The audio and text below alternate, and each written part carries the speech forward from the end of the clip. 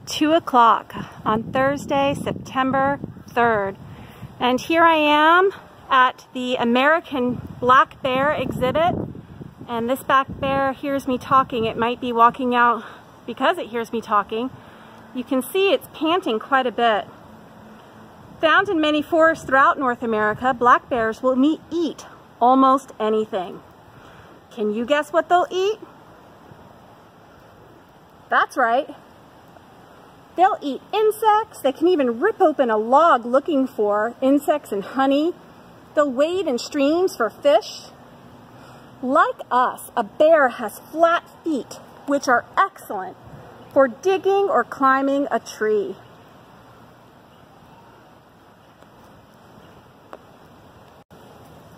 They can run 30 miles an hour. Look at those flat feet. I don't think I've ever noticed that before. Hey guys, here I am at the San Antonio Zoo, and we're listening and watching the flamingos. These are American flamingo, which actually do not live in the wild here in North America any longer.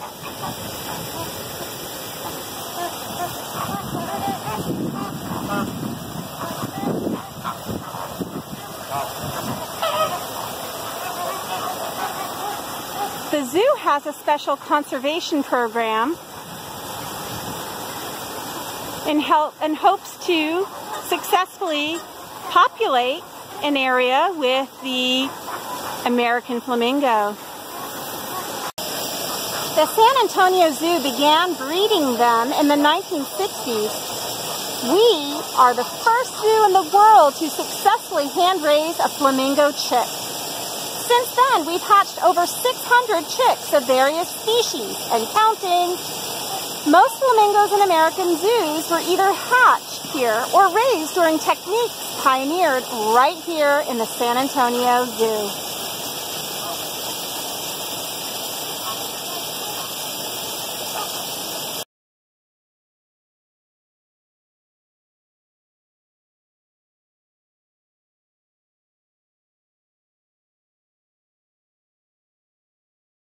Zoo, I like going and finding shade, like in here. And right away, it's fun to look for any of the animals. I heard that most of the cats today would actually be indoors because it's so hot. I did unfortunately learn that the cheetah, after it passing away here, that they decided to no longer have cheetahs in their collection. Here we have a fossa. It's Madagascar's top predator, lounging here in the heat. These big cat-like eyes, you can't help but think that it's cute and cuddly, but in reality they have earned the title of Madagascar's fiercest predator. Did you know they can actually take down prey larger than themselves? Lemurs may be fossa's favorite food, but they'll eat just about anything, from wild pigs to mice.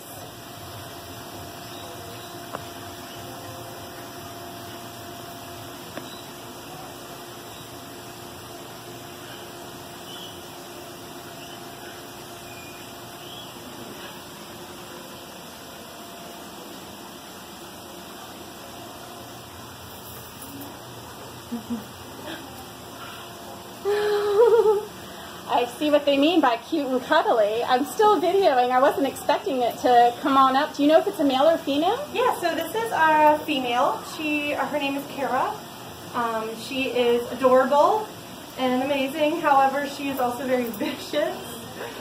She has been known to climb completely upside down on her enclosure just using her claws. Whoa. And when she does that, you can see her like really lean, muscular body.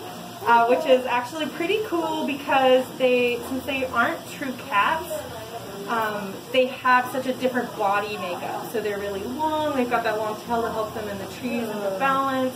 and they've almost got like a dog face, but they actually are related to they're in the mongoose family. In the mongoose.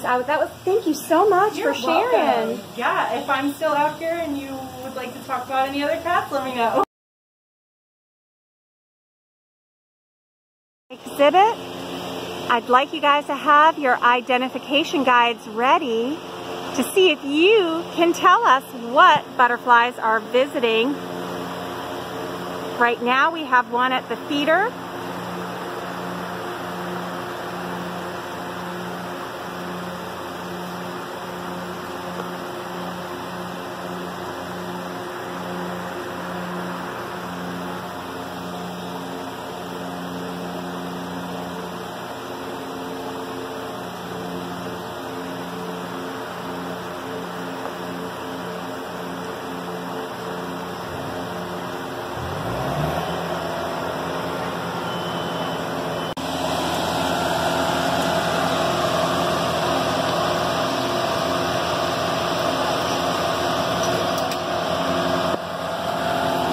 When I came in, I was asked to watch where I step.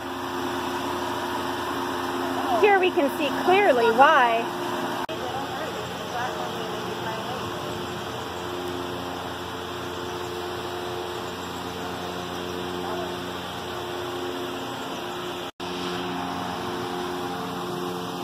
So watch what happens when this butterfly opens its wings. The fruit can be attractive.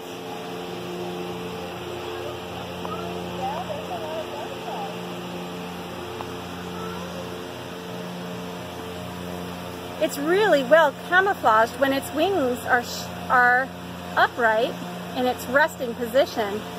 Did you all catch that brilliant iridescent blue of the blue morphos? Even though it costs $2 to get into the butterfly exhibit, it's well worth it if you enjoy watching and observing all different species of butterflies.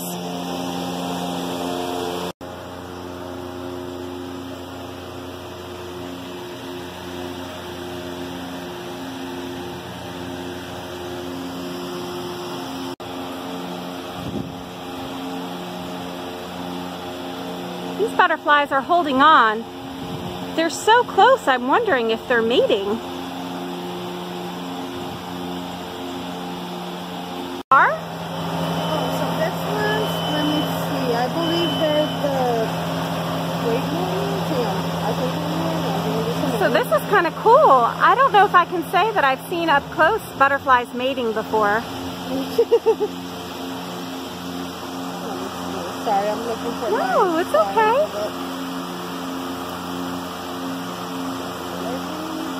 And the guide here today at the San Antonio Zoo is looking up to identify for us.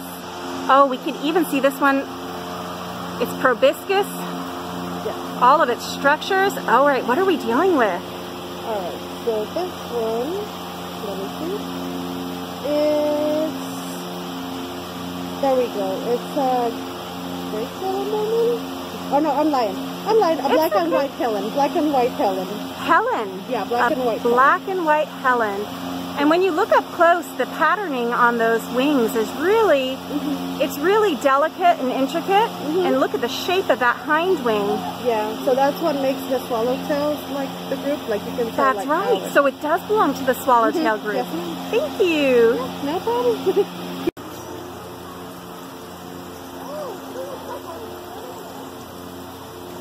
I'm trying to hold my camera nice and steady for you guys. And you can see all of the butterflies. It's nifty to see that the hummingbird feeders also work well for butterflies. Maybe we can get a close-up here of using their proboscis to drink.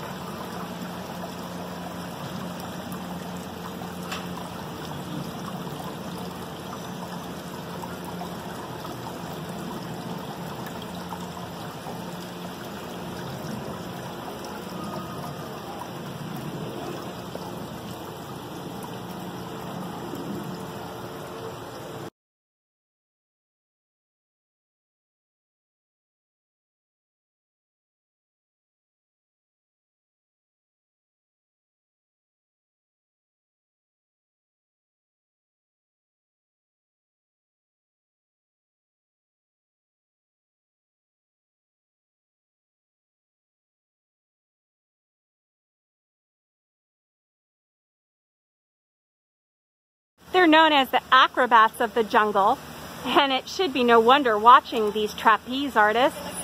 Gibbons are natural trapeze artists that can even walk on 2 legs along branches.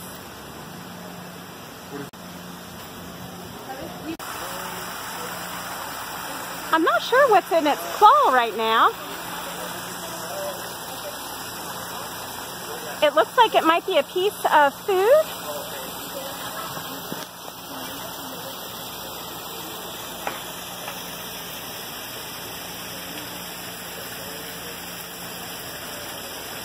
Up even higher in the sky, there's some turkey vultures. These guys are so handy.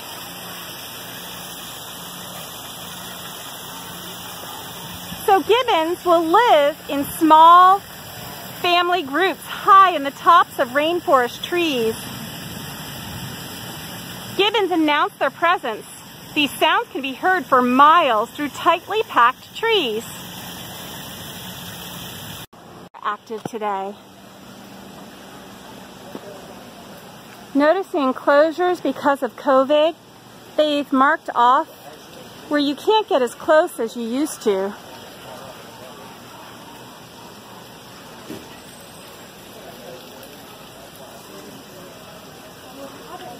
And there it is. I'm not sure if you all can see through my reflection. I'm going to shift backwards to see if we can get a picture of it.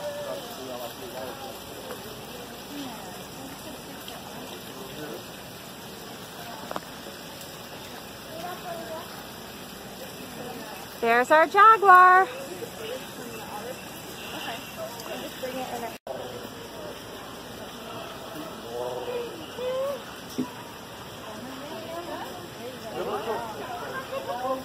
These wild cats are taken care of here. Such good care. This guy is hot, looking a little agitated. Either that, we're getting close to feeding time.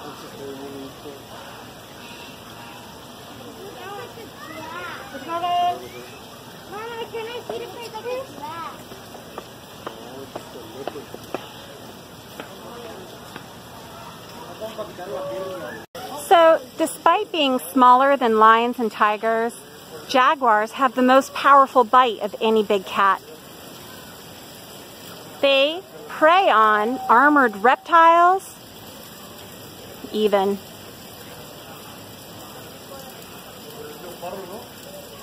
They also will use their jaws to suffocate prey.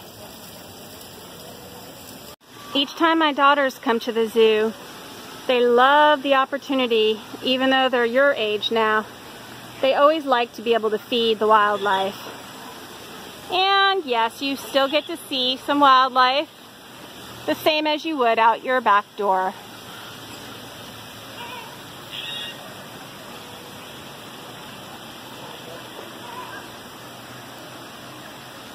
Up in the tree, I'm not sure if you can see this, but there's a vulture, a large one, perched there, and at least I think it's a vulture from here. There, it's got its wings spread, and it's sunning itself.